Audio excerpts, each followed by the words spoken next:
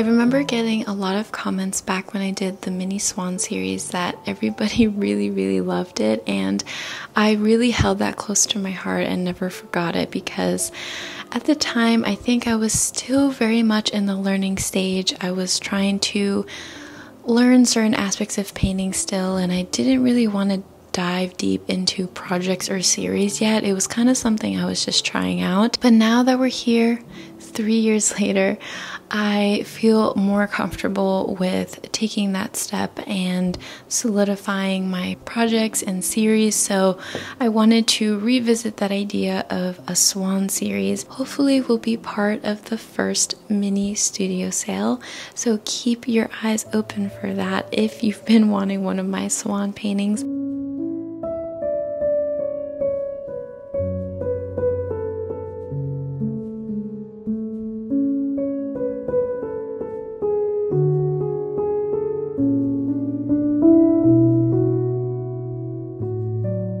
For this painting, I really was mindful about adding more colors to the painting because if you look at my old painting, it's pretty blue and gray. There's not a lot of warmth going on here, and the reference photo honestly pretty much looks like that. It looks really dull.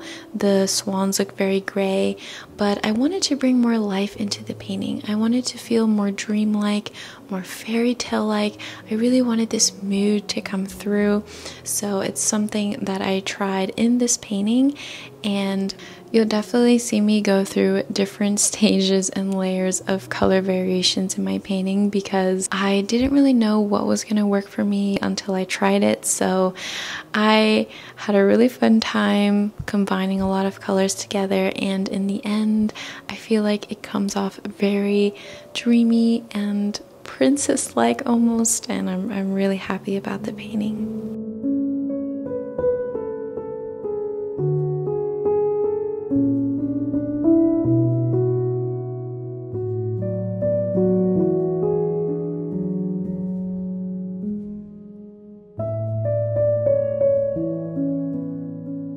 Here is the finished painting.